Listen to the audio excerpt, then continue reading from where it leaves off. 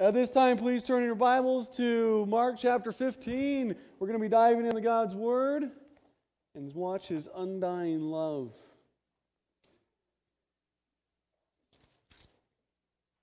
Once you've found Mark chapter 15, please stand out of joyful reverence for the reading of God's encouraging Word.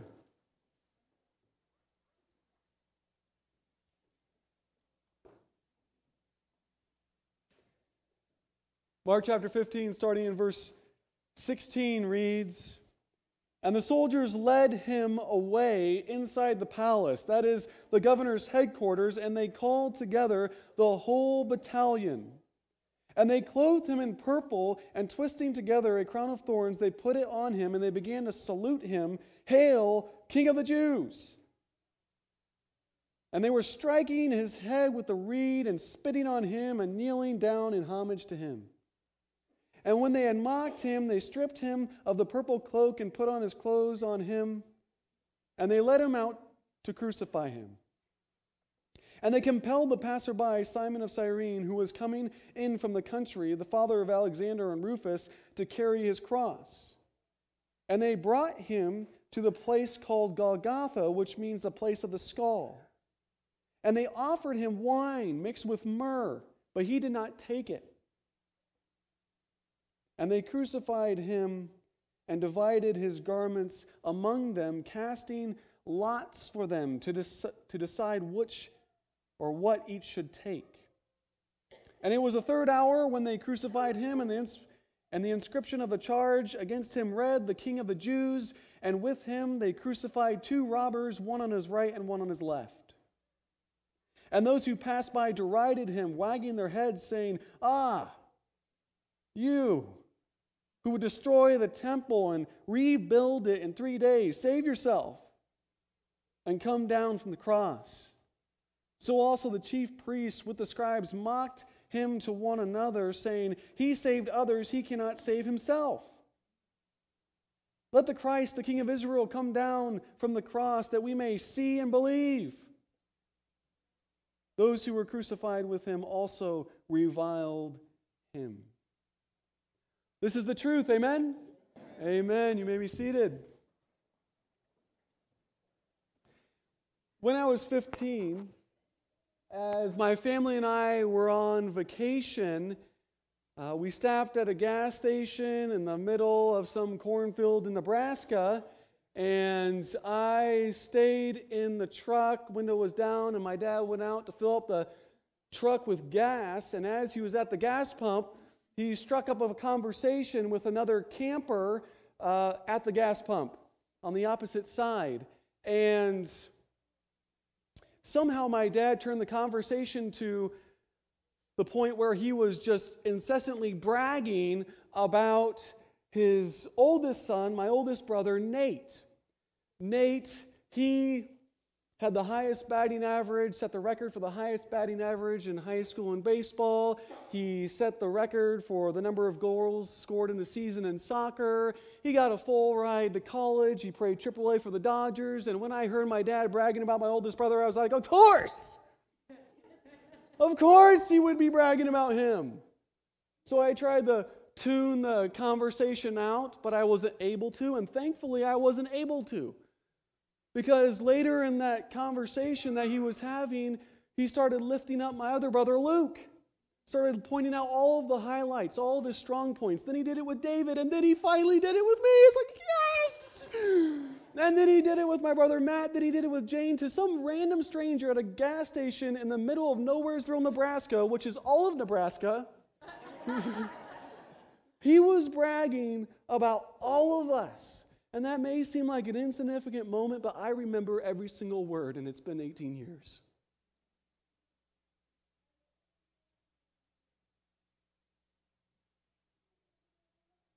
Listen, the amount of confidence and personal value a father can instill in their child is off the charts. It is off the charts. And just like a father can do that, Jesus, through his loving sacrifice, is going to do that for us today. He, through his word, through his sacrifice, through his suffering, through his derision, we are going to be filled with confidence, filled with the unmistakable fact that we have unparalleled value in the eyes of the most important person, the God, the creator of this universe. That's what we're going to see today. Like a father's love can fill us with confidence and personal value, Jesus is going to do that for us today in an unparalleled, unmatchable fashion. Look at verse 16. It says, "And the soldiers led him away inside the palace, that is, the governor's headquarters, and they called together the whole battalion." Let me give you a little bit of context. What happened in Mark chapter 14? Jesus was unjustly accused. Jesus was unjustly condemned. Jesus was unjustly beaten and mocked by the Jews. And then in chapter 15, what do we see at the beginning of the chapter? We see that all repeating. We see the Jews bring Jesus before Pilate and falsely accuse him. We see Pilate in his weakness, even though he knows that Jesus is innocent beyond the shadow of a doubt, he's so concerned for himself, he unjustly condemns Jesus. And before they hurl a cross on Jesus' back and lead him out to Calvary, two things happen. First, Jesus is scourged. That means he was stripped naked, tied to a post, and beaten with a whip designed to rip chunks of flesh off his person and expose his skeleton. Second, Jesus was brought, as we see in verse 16, to this battalion, to this cohort, which is a tenth of a legion, which is 600 soldiers. He's brought before these 600 soldiers who incessantly mock him and treat him like the biggest, most pathetic joke there is. Look at verse 17. "And they clothed him in purple, in a purple cloak, and twisting together a crown of thorns, they put it on him. And they began to salute him, 'Hail, King of the Jews!' And they were striking his head with a reed and spitting on him and kneeling down in homage to him." Now I'm going to tell a story at this point, and it may seem to have nothing to do with what this says, but eventually we'll get back to it, okay? So just listen. When I was 16, July 4th, went to my cousin's house at night, end of July 4th, and it started out as a great night. And my cousin, who is a kickboxer, an awesome kickboxer, decided it would be fun with the 20 or so guys that we had there to bust out the boxing gloves. And he had a lot of boxing gloves. And so we had a little fight club. And you know what? It was fun. It wasn't like anyone was beating each other down. You know what? We were restraining ourselves a little bit. That is until my brother David and I got in the ring. And as you might expect, being brothers, it just kept on being one up and one up and one up until it was a full-on battle. And I would so love to lie to you and say, I just totally worked him over, just totally destroyed him. But the truth is, he beat the snot out of me. I mean, I was spitting up blood. I was seeing stars. It was all spinning. I was in pain. It hurt. But you want to know what was even worse than the pain that I did also feel for the next couple days? You want to know what was worse? It was after that royal beating from my other brother, all of the guys laughing, all of the guys mocking, I would have much rather been beaten senseless by my brother 10 more times than to have heard any of that. Listen, throughout this text and this portion of the gospel account, Jesus' crucifixion, and in every other account, what is the focus? The focus is not on the physical suffering of Jesus. Does he suffer immensely? Does he suffer incredibly? Is it horrific? Absolutely. The physical suffering is absolutely horrific, but that is not the primary focus of this account or any other account. There are no adjectives to describe the scourging. It's just mentioned matter of fact. There are no adjectives. There are no sensational, in-depth, gory details of the crucifixion. It all is just mentioned. This happened. What is the focus of every gospel account at this point? It's one of two things. It's either the sovereignty of God, that God in every single aspect is doing exactly what He wants to do, providing salvation through you, for you and for me through His Son Jesus Christ. It's either that or it's the mockery. It's the shame. It's the fact that Jesus is made out by everyone to be a pathetic joke. That's the focus here. We come to this passage, we come to verse 17, and we see that. We see Jesus mocked incessantly. It's absolutely disgusting. You can imagine the moment. You have 600 people, 3 times the size or the number of people in this church, 600 men standing before Jesus. And you can just imagine how this plays out. The comedian of the group grabs the crown of thorns. He grabs the robe. He grabs also a stick that's supposed to be Jesus' mighty scepter. And he walks up to Jesus and says, every king needs his crown, and jabs it into his skull. You can see him wrapping the purple robe, symbol of royalty, on his shredded back and saying, "Doesn't that fit well, O mighty king?" You can see him handing the scepter and saying, every king has its royal scepter. You can see the spit. You can see him prodding him with the reed and slapping him across the face.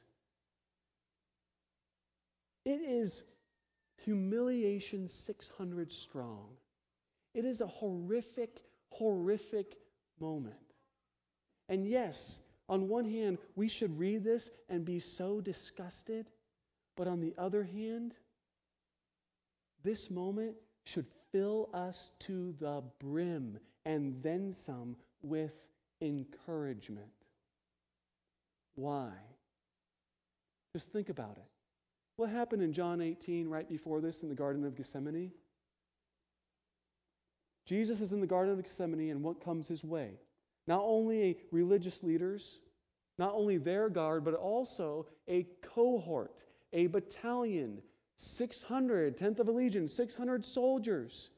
They're in that pack, most likely the same group that we have here. And Jesus stands and he doesn't run, but what does he do? What does he do? He speaks 3 words, and this entire battalion, all the religious leaders, all of them foul, not laughing and mocking Jesus, but fall to the ground absolutely helpless before him. Listen, at any moment during this derision, this degrading, Jesus, he could have done what? He could have standed up, rejuvenated his flesh, just like he rejuvenated and healed the flesh of the person who had his ear cut off. There's your sound effect. All right? He could have rejuvenated every piece of him, put back every chunk of skin on his body, stood up and spoke those same words, and had every single one of those individuals kneel before him, not in laughter, not considering him a joke, but knowing that he is God in the flesh, in absolute submission. But he doesn't. Why? Because he considers God the Father and you and me worth it. He considers you and I worth it. He considers God the Father worth sacrificing every element, every shred of his dignity to fulfill the plan that he came up with God the Father before eternity past. He considers it worth it to sacrifice every shred of his dignity for you and me. That's encouraging, amen? Amen. Let me say it in a lighter, maybe fun way. In a daddy way. All right? When I blast the music and I come into the living room and I'm just like, I'm going at it, those are great moves. All right? So, when I'm going at it and I'm dancing and the kids are, what? And I'm going, the more weird, the more crazy, the more just whatever, the more I degrade myself, all right? For the kids, what happens? The more fun, the more love fills the room and fills our kids' hearts. The more they enjoy, the more they feel valued, the more just love happens. And you know what? If the shades are open and my neighbors see this white guy who they think can't dance and has no rhythm, which I do, it doesn't matter. I don't care. Why? Because my kids are so worth it. My dignity, you can throw it out of the window if it's going to encourage my kids. Jesus here, he's not in a fun, cute moment like that. He's in a humiliating situation, a horrifically humiliating situation. Yet it's all for you and me. He's willing to sacrifice himself to that degree. When you read this passage, so often, or I read this passage, so often I can be struck with pity for Christ. But that's the wrong attitude. We should be struck so hard by his love and encouragement that we're driven to praise Christ. Because he considers you and I just that valuable. Listen, in becoming a pastor, there was one thing that I just never expected that would happen as often as it does. It's people coming to me in public and in private and saying, I don't know why I'm here. I don't think I'm of any value. That is a direct lie from Satan. You are worth the derision of God himself. You are worth his dignity and death. Every single one of us are. We are beyond. We have immeasurable value. And we see that in the derision, the degrading of Christ here. Let's continue. Let's go on to verse 20. It says, "And when they had mocked him, they stripped him of the purple cloak and put his clothes on him, and they led him out to crucify him. And they compelled a passerby, Simon of Cyrene, who was coming from the country, the follower of Alexander and Rufus, to carry his cross." According to John 19:17, Jesus did start out carrying his own cross. He did start out that way. It would be expected, it would be demanded, and he did start out that way. But here we see Simon of Cyrene, he's now going to carry the cross. And the question is always why?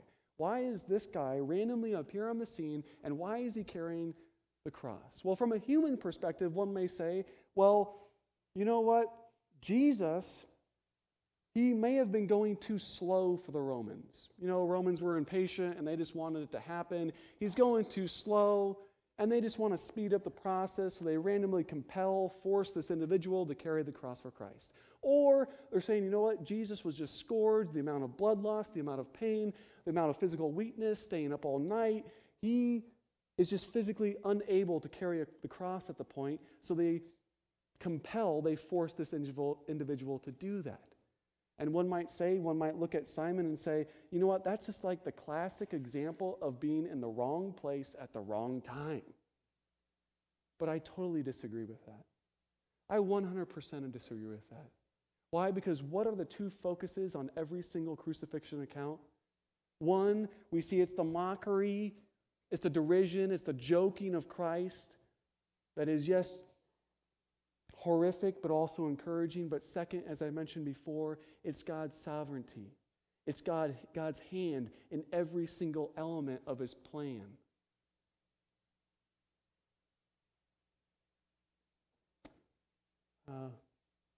Shortly after this in church history, we see in Cyrene, which is a city in Libya, what do we see?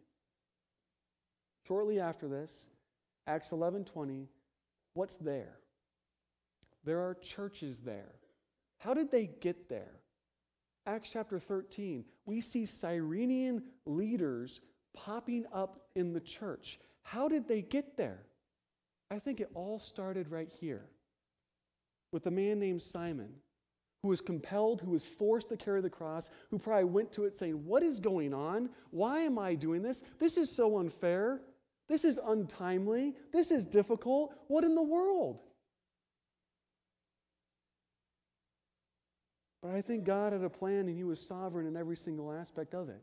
That he wasn't in the wrong place at the wrong time, but that he was in the exact place God wanted him to be. Because God had a plan to bring the church to Libya and spread the gospel. And we see this man's legacy continue throughout church history. We see his sons Alexander and Rufus. Acts chapter 16, verse 13, where are they?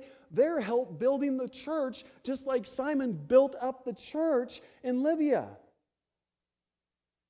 We see the sovereign hand of God just absolutely all over verse 21. Every single aspect of this crucifixion account. He is working it all for his good and for his glory. We come across verses often like James 1:2, which says we can count it all joy when we fall into various trials. 1 Peter 1:6 or Romans 5:3, which says rejoice in our sufferings, or 1 Thessalonians 5:8, which tells us to be thankful in all things. How can we do that with any sense of sincerity? We can do that with any sense of sincerity because God, like he does with Simon, is working all things together for good for those who are called according to his purpose. All things. Even for Simon, in this moment, being compelled, entering into the city, randomly being chosen for a difficult, degrading task. And what does God have in mind? Something phenomenal. The salvation of those in Libya, the salvation and building up of the church in Rome. I'm encouraged by that. Are you? That's insane. That's the sovereign hand of God all over this. That's him taking this phenomenally difficult scene and saying, it is beautiful. I'm in it. We're going to see that sovereign hand throughout this entire text. But none of this takes God by surprise. That God isn't absent in any of it. But he is involved in every single detail, despite how horrific it is. Look at verse 22. And they brought him to the place called Golgotha, which means place of the skull. Now, in Latin, Golgotha is translated as Calvary. So that's where we get Calvary, and that's where we sing songs about Calvary, and most of the time not about Golgotha. Now, why is this place called the place of the skull? There are many theories. Some say, oh, the hillside that Jesus was crucified on, from a certain angle, it looks like a skull. Others are a little bit more morbid, and they say this is a common place of crucifixion, and there are skulls from previous people being crucified on the ground. Other people are even more morbid than that, and they say, you know what, and when persons are crucified and they can hardly lift their head, what is happening? Oftentimes birds would come down, eat off the skin of their head, and expose their skull. So those are all fine and nice theories, if I can call them nice, but we really have no idea why this place is called the place of the skull, other than it communicates death. We also have no idea where this is exactly located. We don't have an idea. Some people think it's at what's called Gordon's Calvary, which is a hillside that's beautiful. Others say the Church of the Holy Sepulchre. But no one really has an idea of where this crucifixion exactly took place. But what do we know? What do we know about this place? We know from Hebrews 13:13 that it's outside the city walls. And you say, well, that's interesting, but who cares? Well, it's very important because it points to God's sovereign hand over all of this. Because in the Old Testament, we have a sacrificial law system. And in that sacrificial law system that was supposed to be a shadow of Christ, a picture of Christ, what does it say? Within that sacrificial law system, sin offerings are supposed to be taken where? Outside the city. So Jesus, in perfect fulfillment of the picture that God drew in the Old Testament, is taken where? He's taken outside the city as a sin offering for humanity. Perfect fulfillment. Exactly according to plan. God is in control through every single step. Look at the next verse, verse 23. And they offered him wine mixed with myrrh, but he did not take it. Psalm 69:21. This is predicted, that this will be offered to Jesus. What's a wine mixed with myrrh? It's sort of like an ancient narcotic meant to lessen the pain. This is predicted in Psalm 69. It's predicted that it will be given unto the Savior, and also the Savior will forsake it. Exactly according to plan. Nothing takes him by surprise. He's involved in every single moment. Look at the next verse. And they crucified him and divided his garments among them, casting lots for them to decide what each should take. Psalm 22:18. What does it say? Exactly what happens here.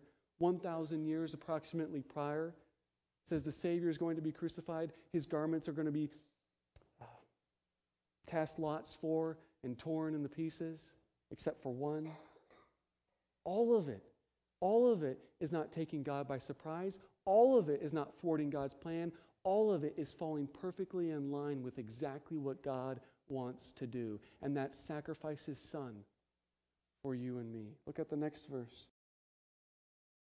It says, verse 25, and it was the 3rd hour when they crucified him. 3rd hour, that's 9 a.m. in the morning. Why is that important? Because Jesus has to be dead by 3 o'clock. 3 o'clock in the afternoon. Why is that?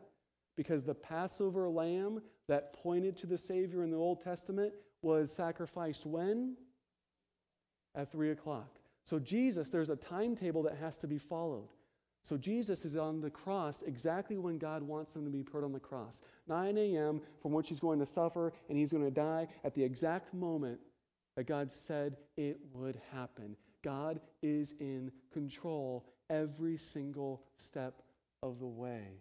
Also here we have this word crucified, and it was the 3rd hour when they crucified him. Interesting fact. Crucifixion was invented by the Persians, and it was invented in 400 BC. That's very interesting. Why?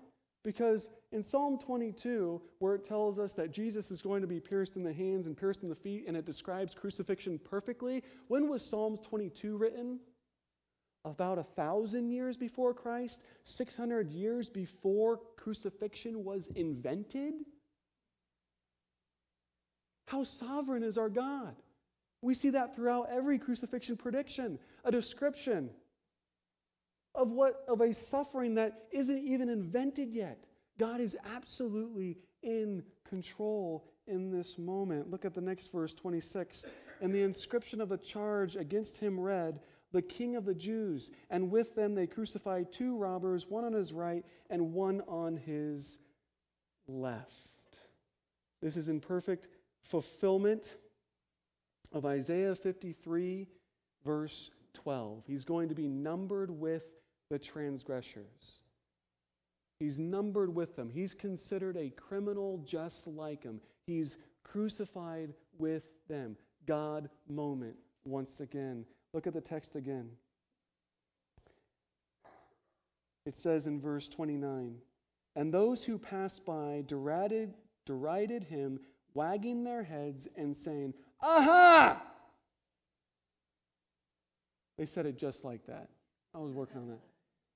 "You would destroy the temple and rebuild it in 3 days. Save yourself and come down from the cross." So also the chief priests with the scribes mocked him to one another, saying, "He saved others, he cannot save himself. Let the Christ, the King of Israel, come down from the cross, that we may see and believe. Those who were crucified with him also reviled him." You just pick apart this passage, and you find it all in the Old Testament, all the way down to the physical expression of these mockers, all the way down to the shaking of their heads. All who see me, Psalm 22, prediction of Jesus Christ, 1,000 years prior, all who see me mock me, they hurl insults, shaking their heads. He trusts in the Lord, let the Lord rescue him, let him deliver him, since he delights in him. Jeremiah 18:60, everyone who passes by it is horrified, as they should be, and shakes his head. I am an object of scorn to my accusers. When they see me, they wag their heads. Every single item in this crucifixion account, every single item has not taken God by surprise. He's involved in every single aspect, and he's working every single horrific element out for what? Out for the greatest good. One scholar says it this way. His name is Henry Nouwen. He says, where God's absence is most loudly expressed, God's presence is most profoundly revealed. That's this passage. No one at this scene would be saying, this is such a good God moment. This is a God sighting. God's at work in this. No one. All the followers of Christ that have abandoned him would be saying, what's going on? What's happening? Where is God in this? And yet that's exactly where God is. Exactly where God is. Working his plan for the ultimate best. Listen, there's really 3 applications to this message. The first is recognize your value. God considers you worth his derision and death. Recognize your value. God considers you worth his derision and death. Next, recognize the value of others. Those that have hurt you, those that are against you, those that we may look at and say, wow, what are they?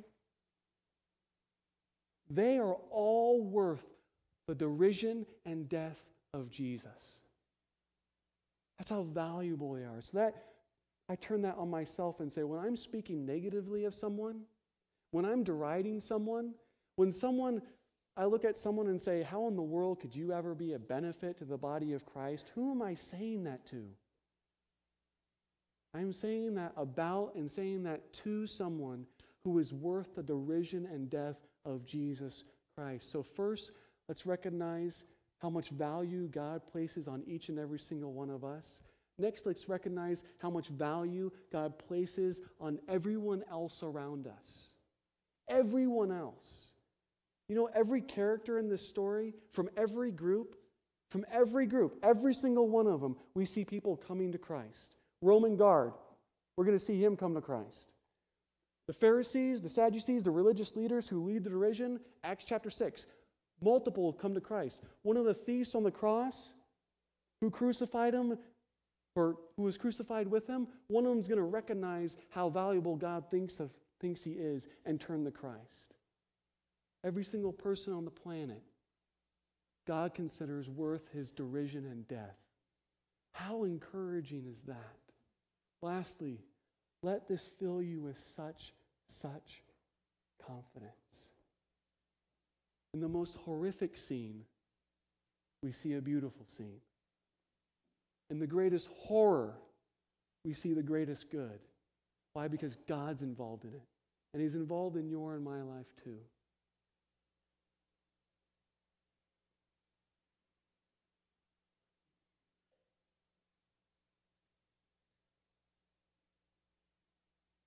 I hesitate to say this, but I'm going to say it anyway. You know, we've been in a budget process, and it's taken us a long time to get that budget through. Amen? Let's just be brutally honest here. And I'll be honest, throughout much of the process, I was freaking out. Like, what's going to happen? Who's at the helm of this? Because I'm not. What is going on? And I just remember a conversation with Dean one morning, and he said, John, God's in control. It all always works out. It all always works out. You know what the story, you know what the good news is? It all is going to work out. We have a God who is sovereign, who's in every single element. Every single one. Let that fill you with confidence. Right now, your sickness is not a mistake. Right now, the hurt you're experiencing, maybe with family or in relationships, that's exactly where God wants you to be. And that's exactly what God is using to bring about his goodness and his glory. Let's pray. Dear God, you're good. You are so good. And you're in every moment. Nothing thwarts you, nothing surprises you. You're in control, and you love us. You planned all of this. You planned that your son would be scourged. You planned that your son would be crucified. You planned that your son would be derided for every single one of us and everyone else on the planet. That's undying love. And we rejoice in that. Dear God, we see your sovereign, mighty hand in every single step of the way. Every single step to the cross, you're in it. And that just fills us with absolute confidence. Dear God, I thank you for every single individual in this room. I thank you, Lord, for how they're seeking you and wanting you. And I pray, Lord, you might fill them with abundant encouragement, that they may know beyond the shadow of that a fact that they are immeasurably valuable and can have complete confidence because of who you are and what you've done for us. Dear God, you're good, and we praise you. In Jesus' name, amen.